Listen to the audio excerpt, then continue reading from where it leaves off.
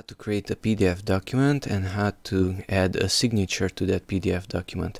So first of all, I'm going to use Microsoft Word and create a PDF document. So blank document, type in, let's say, a title and place it in the center. Type in your text, whatever you want. Okay, now let's add a signature, I mean the text itself, and position it to the right. And let's save it. So go to menu, file, and save as. This PC, desktop, and save as type, PDF, and save it.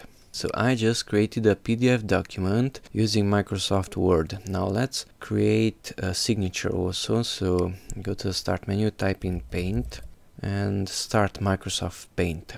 Now let's choose from here, from these lines, a thicker line, let's say that one. Use the pencil and type in your name. I'm going to undo. So a thicker one. Type in name. Type your own name. Okay, and then a file, save as, and create a PNG document because it's lossless and the quality would be better, and name it, let's say, signature, and save it to the desktop.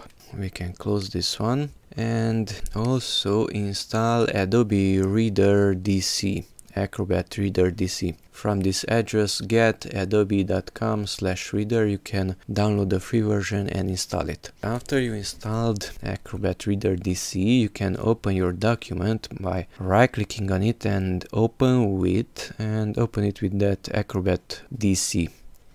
Now go up here to sign in the menu, fill and sign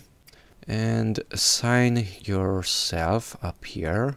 Add signature, click on that one, and image.